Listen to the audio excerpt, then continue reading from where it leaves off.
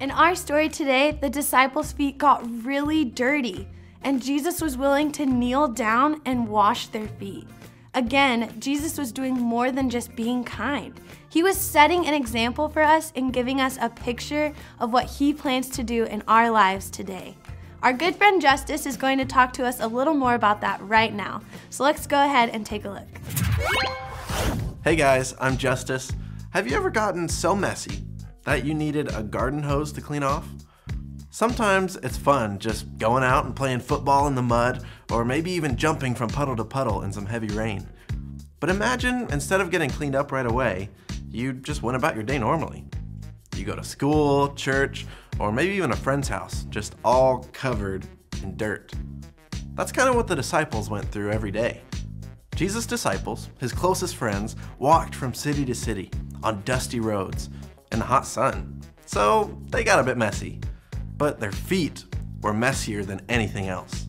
And they didn't have fancy shoes like these. They had these. To show you what they might have gone through, I'm gonna get a bit messy.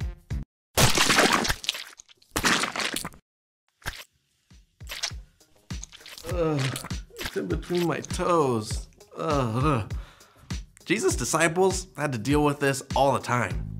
But did you know that we deal with this kind of thing too? We may not have super gross feet, but some of us are carrying a mess with us. The mess of sin. Sin is when we go our way over God's way, and it separates us from Him.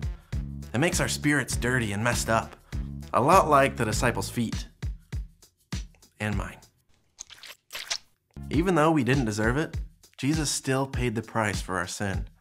We can't get rid of sin on our own, we need Him. Jesus is the creator of the universe. He's more powerful than anything that can stand between us and God. Say yes to Jesus and give your life to Him. When we tell Jesus we've sinned and ask Him to save us, the Bible says that He is faithful and just to forgive us of our sin and cleanse us from all unrighteousness. Our mess gets cleaned. The same night that Jesus washed His disciples' feet, He told them this in John 13:34-35. A new commandment I give to you, that you love one another as I have loved you. By this, all will know that you are my disciples, if you have love for one another. In this verse, Jesus is talking to His disciples, and He's also talking to us. When we let Jesus save us and choose to follow Him, we become His disciples too. We are to love others just like Jesus loves us. But how do we do that? If you want to love like Jesus loved, just look again at what He did. He stepped into our world, got into our situation, and was willing to lay His life down for us to be free. Is there someone that you know who isn't free?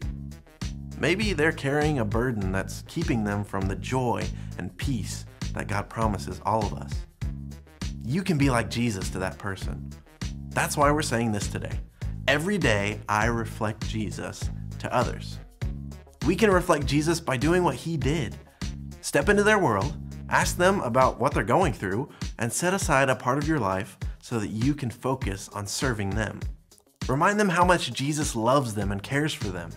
He's ready to fix their mess, just like He fixed yours.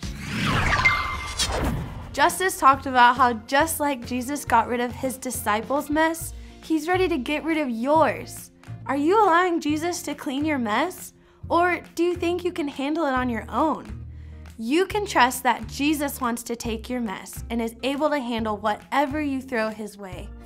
I would encourage you to talk to your parent or small group leader about what you need to let Jesus clean in your life so you can live more like Him.